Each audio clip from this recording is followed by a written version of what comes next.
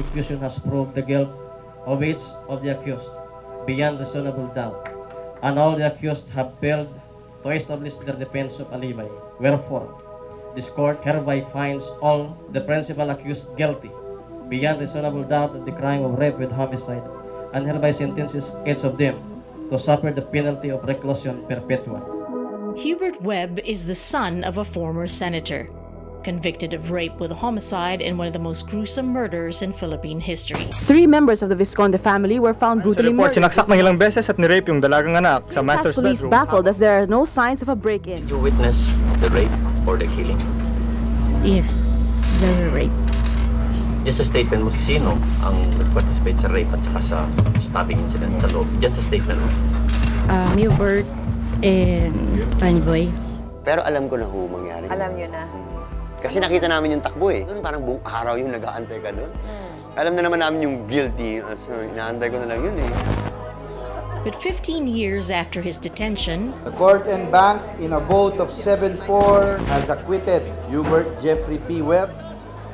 How did Hubert Webb end up being the fall guy? And if Hubert is innocent, who then killed the Vizcondes?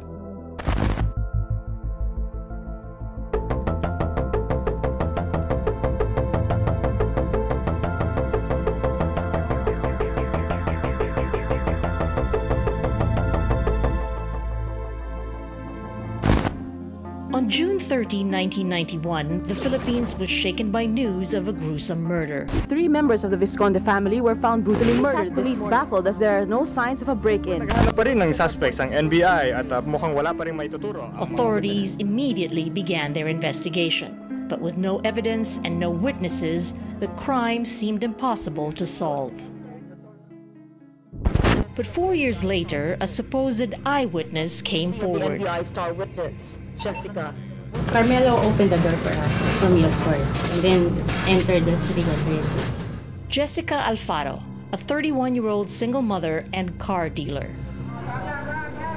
Jessica volunteered her services as an informer at the NBI. She tipped the police on several illegal drug operations. After a few successful tip-offs, both Jessica and the NBI gained each other's confidence. It did not take long before she finally came out with her story. Sinabi na niya yung details how the crime was committed. Sino maniniwala ka na eh, kasi consistent na eh, hindi naman nagbabago eh. And she had no purpose. Sabi niya, "Sir, salamat I met you." Something like that na I can at least now confide a secret which I had been carrying for almost 4 years. Did you witness the rape or the killing? Yes, the rape. Diyan sa statement mo, sino ang nag-participate sa rape at saka sa stabbing incident sa loob? Diyan sa statement mo? Hubert and Boy. The alleged mastermind was Hubert Webb, the 22-year-old son of then-Senator Freddie Webb. But Hubert had a credible alibi. Yung June 30 ho, nasa Anaheim na po ako nun. Kasama ko pa ho daddy ko nung 28, 29, 30. Yung linggo na yun doon. Nagulat din kami, biglang may lumabas na sinasabi na si Hubert daw ang may kagagawa nito. And after that, the nightmare started. December 1991.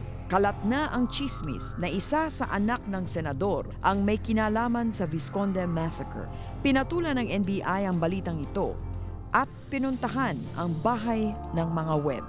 Pinapiano kami. They took our fingerprints. Kaming dalawa. Medyo shock kami kasi parang, what? Oh, so we decided, sige, mag-ano tayo, let's cooperate. Kasi sabi nila, they lifted some prints daw from some light bulb. Sure naman kami na hindi kami gumawa nun. So sige, okay. Nag-usisa pa raw ang NBI sa kanila. Meron pa ba kayong ibang mga kapatid? Sinabi namin, meron si Hubert at saka si Mike. And nasan sila? Oh, nasa States. Yung isa nasa Japan. Okay. So, during that time, what happened was, chinek na nila yung alibi ni Hubert. Si NBI Director Epimaco Velasco ang nagpadala ng mga agent sa bahay ni Senador Webb para mag-imbestiga. Si Webb, kaya lumutang naman yan sapagkat si Webb noon, balita na gumagamit ng droga. Kasi ang isang tao naman, kung may galit kayo sa ganon, pagpatay, isa, dalawang saksak lamang siguro ay tama na. Pero yung ginawa yun talaga, kung hindi ka nasa ilalim ng kapangyarihan ng masamang pinagbabawal na gamot, hindi mo magagawa yun. Taga-BF Homes din si Velasco, kaya't nakapagtanong-tanong at mabilis siyang makasagap ng impormasyon. Nagtanong ako doon sa kapitbahay kung nakita si Hubert Webb diyan sa lugar na yan, even earlier or during the precise time na mangyari ang patayan. Wala namang makapagsabi. First of all, I would like to apologize to Director Maquito. But from the moment Alfaro appeared on the scene, the whole nation was willing to believe what she had to say. Ang masasabi ko tungkol kay Jessica Alfaro, mukha namang nagsasabi ng totoo. Hindi niya para itayaan yung buhay niya doon sa kung hindi totoo talaga yung sinasabi niya. Hanga ako sa katapangan niya kasi kahit malalaking tao yung nakakabangga niya, hinaharap niya. Kasama siya sa krimen siguro na yun. Hindi naman basta-basta siguro maglantad siya kung hindi siya nagsasabi ng totoo. Do you think that there's actually a strong case of trial by publicity? Yes. Yes. I think the trial by publicity in the Webb case is so strong that it has become unfair to the accused. Chato Olivas Gallo is a trial lawyer. You know, the reason I'm saying this is even before the case was filed in court, people have been discussing it because of what comes out in the papers, and people have been asking me, do you think Webb will be sent to jail? Will be convicted? That was even before the case was filed with the fiscal's office. And I said, wait, wala pang kaso eh. Sinabi ko, please bring us to court. Ayoko nang ang kalabang ko ay nasa dilim. Mr. Hubert Webb is here, Your Honor. The million-dollar question. Could Hubert prove he was abroad on the night of the murder? Do you swear to the truth, all the allegations in this counter affidavit?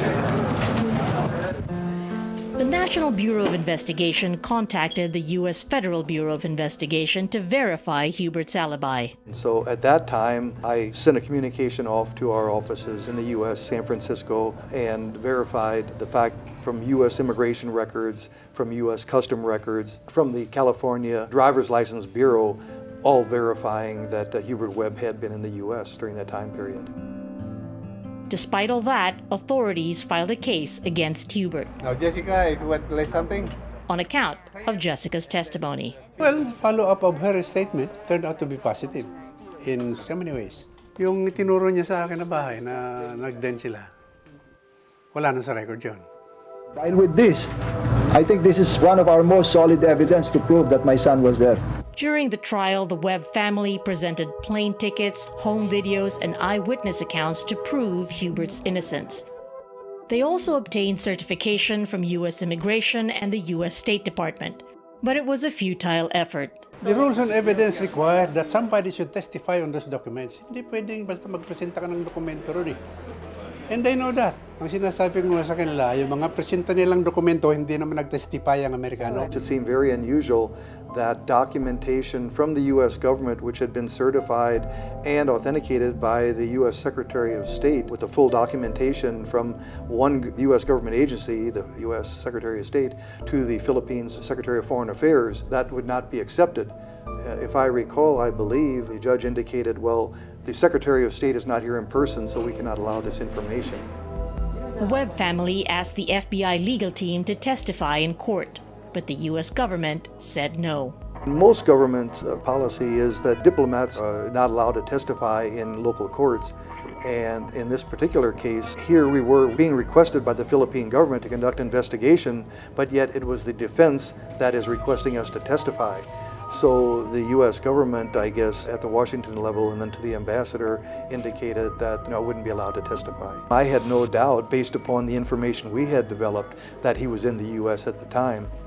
And I placed very little credence, if any, that he could be in the U.S., sneak back, commit a mass murder, and then sneak back into the U.S. It would be impossible, I would say. The principal accused guilty. Pero alam ko na kung mangyari. Alam nyo na. Kasi nakita namin yung takbo eh. Doon parang buong araw yung nag-aantay ka doon. Alam na naman namin yung guilty, so inaantay ko na lang yun eh. Hubert and his co-accused spent the next 10 years in jail, hoping for a reversal from the highest court of the land. The court and bank has acquitted Hubert Jeffrey P. Webb, Antonio Lejano. Pinagsakuban ako ng langit at lupa. Sir! Wala na katarungan dito sa ating bansa.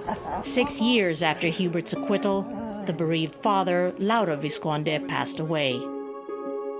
Jessica Alfaro left the Philippines, and Gerardo Byong, who was convicted of being an accessory to the crime, was released in 2010. It's been 30 years since the Vizconde massacre, yet the media circus and the lengthy trial failed to turn up any answers as to who killed the Vizcondes. Naging problema kasi doon sa Vizconde case ay yung una palang pag-imbestiga ng crime scene.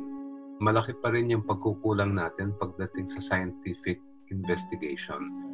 Kung may pagkukulang yung protocol ng police at yung law enforcers sa pag-handle sa media. Isipin nyo kung itong high-profile case ay umabot sa more or less around 15 years ang paglilitis niya bago siya ay natapos. He was initially convicted but inabsuelto din siya ng Korte Suprema. Parang nagiging quality ng ating justice system ay sobrang pagkabagal niya. That is why it has become a perennial problem, yung issue ng delay. At sana naman ito ay bigyan pansin ng ating mga leader para naman sa susunod na mga henerasyon ay hindi na ganitong katagal ang kaso sa atin.